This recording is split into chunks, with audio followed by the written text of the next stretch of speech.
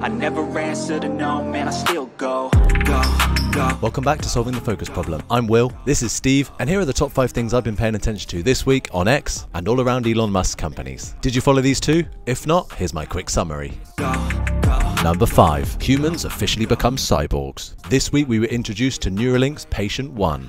Don't you call me a mindless philosopher, you overweight glob of grease. No, this awesome guy is Nolan Arbor, and as he goes by in his X bio, a Neuronaut. This week we saw a Neuralink live stream on X, and we heard he's been recovering well, playing chess, running many tests, and playing the huge complex game of Civilization 6, and also that for Halloween this year he plans to dress up as Professor X. Not just because he's in a wheelchair, but because he is also telekinetic. Then we also met Nolan again on stage in a fantastic talk from an open day at Neuralink. Remember this day in history when we saw the first patient of Neuralink? Looking back, it could be as iconic as when the computer or smartphones were invented. And obviously, as tests and iterations continue to progress on this type of Neuralink, and initial users who've lost the use of their limbs gain back function, Elon then released that curing blindness will be the next big thing to tackle. What an incredible time to be alive. I'll leave the links to both of these Neuralink talks with Nolan down below. And be sure to follow him on X, where he's just posted for the first time using only his brain.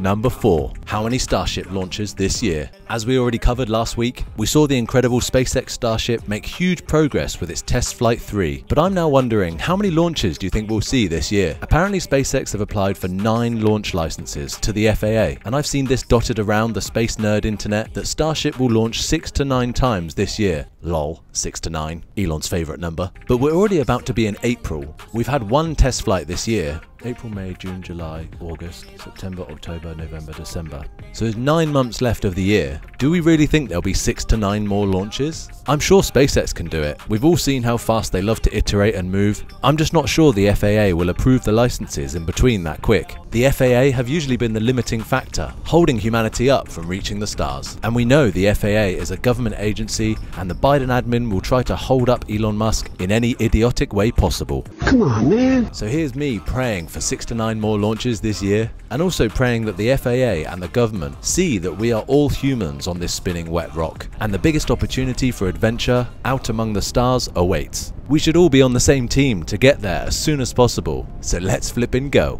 Do you think we'll see 6 to 9 more Starship launches this year?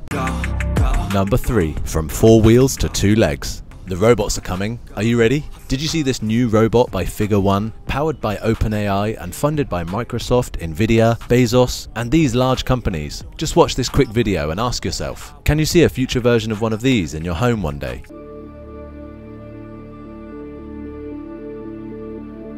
Hey Figure One, what do you see right now? I see a red apple on a plate in the center of the table, a drying rack with cups and a plate, and you standing nearby with your hand on the table.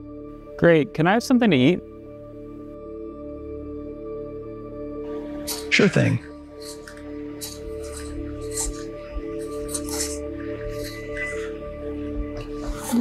Great. Can you explain why you did what you just did while you pick up this trash? On it. So I gave you the apple because it's the only edible item I could provide you with from the table.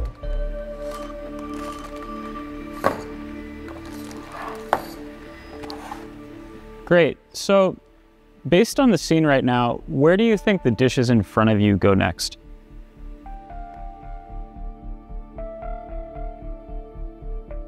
The dishes on the table, like that plate and cup, are likely to go into the drying rack next. Great. Can you put them there? Of course.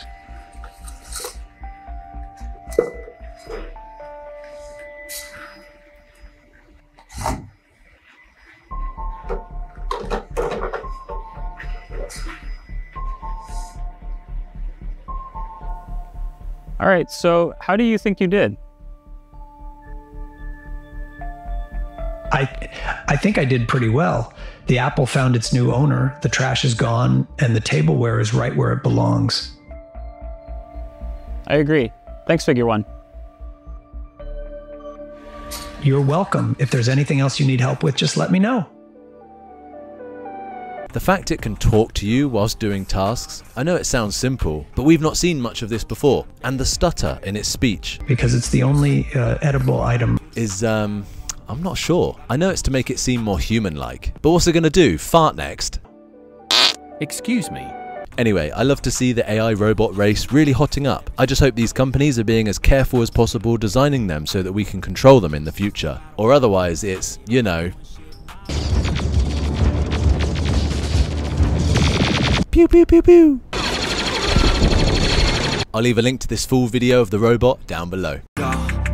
Number 2. Tesla gives a taste. Have you kept up to date with the self-driving revolution? Tesla just released via over-the-air update version 12.3 of their full self-driving, and it's apparently the most human-like by far. Anyone who overlooks the value and importance of full self-driving, I'd like to ask you this question. What are 3 of the most valuable and precious things in this life? I'd say safety, time, and energy. These are all things self-driving will save us. These updates Tesla are releasing now to cars already on the road are becoming safer than humans driving, never get tired or distracted, will save countless lives, and soon it will seem crazy for us to want to drive ourselves when we have a way safer and easier option. Time.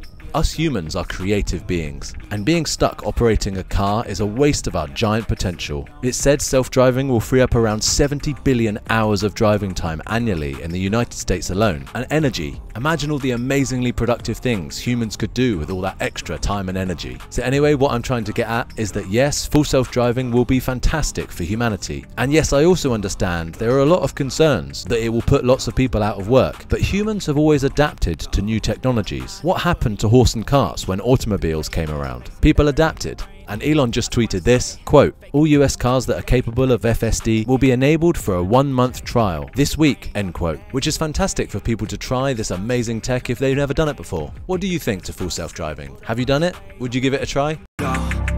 Number 1. When life gives you lemons, point out their idiocy. This week we saw CNN's NPC man-baby Don Lemon attempting to play gotcha with Elon Musk, using classic lamestream media techniques in Don's first ever interview of his new show on X, and Elon wasn't having any of it. If you can't be civil and have a normal conversation like humans without constantly trying to dig for headlines and rudely catch someone out, then Elon won't waste his time on you. Elon announced after the interview that Don Lemon's show contract with X is cancelled. Don is still free to post on X like any other person. Free speech, of course, must prevail. But a partnership on X with a toxic mainstream media style presenter like Don is not what the X platform wants or needs. X is the future.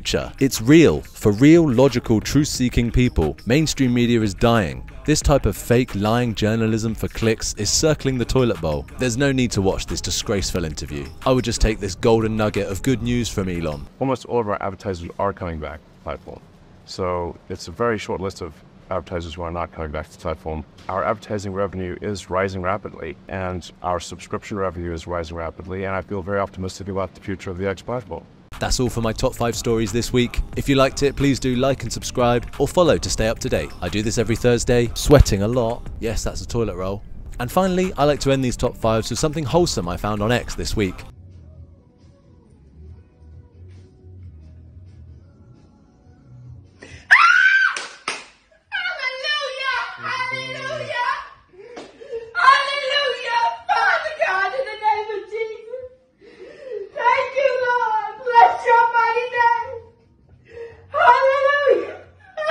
That's all for your top 5 video this week. Maybe share this with someone who'd like to know more about what's going on in the world, around Elon Musk's companies, around the X platform, or drop a like and comment below to help stick it to the lamestream media by supporting truth-seeking, exciting, and hopefully a tad more humorous, independent journalism. I'm Will, this has been Solving the Focus Problem, and I'll catch you in the next one. Never answer to no, man, I still go.